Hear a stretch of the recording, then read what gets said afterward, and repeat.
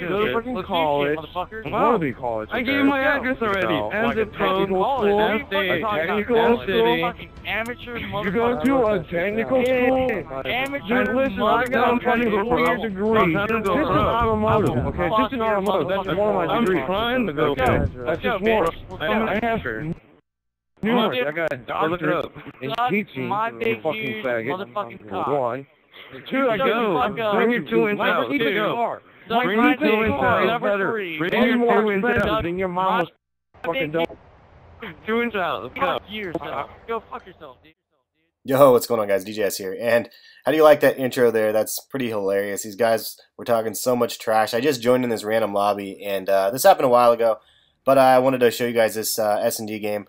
I don't play Search and Destroy very often, but when I do, you know, sometimes I like to have fun playing this. And I was just trying to use this darn LMG still. This was back in the older gameplays that I had for my LMGs, but I was trying to use this one and decided to give it a whirl. And yeah, you know, it's kind of crazy playing S&D, but it just brings me back a bit to Modern Warfare 2. I was trying to complete the challenge for the S&D. I think you get like 25 games or 50 games won or something like that.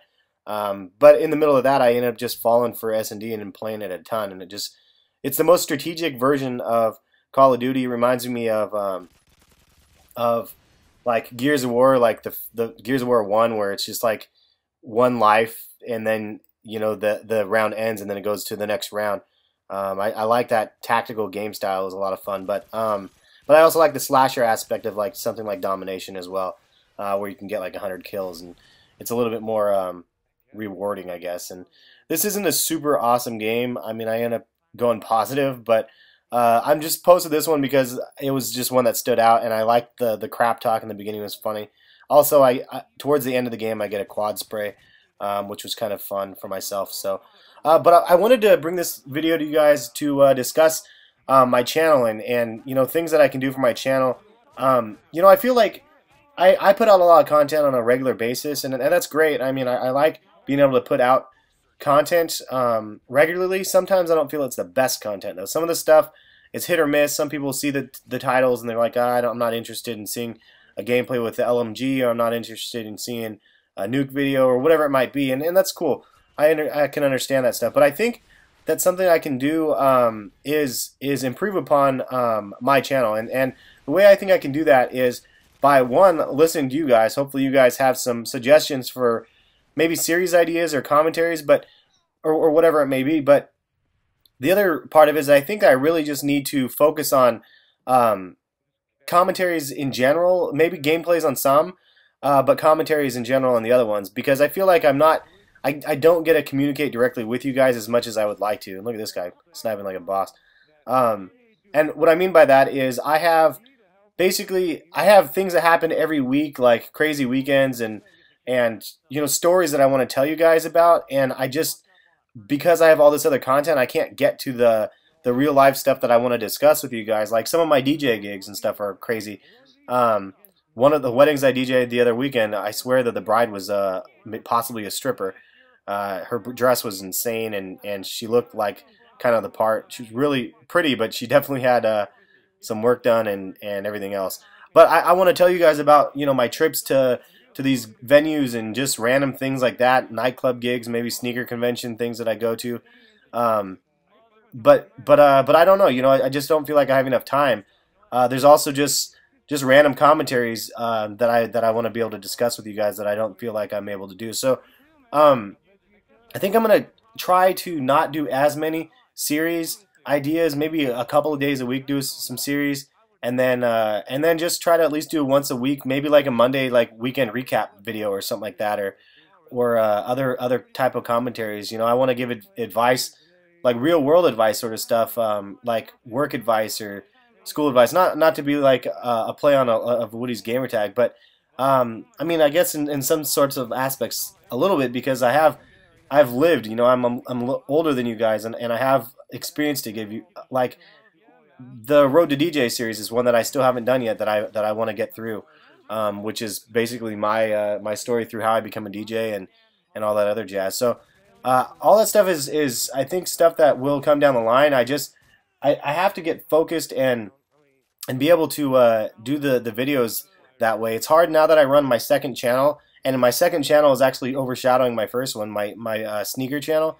If you guys haven't seen it, it's called Hess Kicks, and I have like quite a few. I hit over 6,000 subscribers on my second channel in like less than 5 months. So pretty wild ride for that channel. It's definitely I get more views on that channel than these ones. I average over 3,000 views, or 2,000 to 3,000 views on that channel in like 2 or 3 days. On this channel, I get maybe 1,000 to 2,000 views in a couple days. So I don't really care much about the view part of it. I definitely want to have equal dedication, and this channel still has a lot of potential, I think, for myself.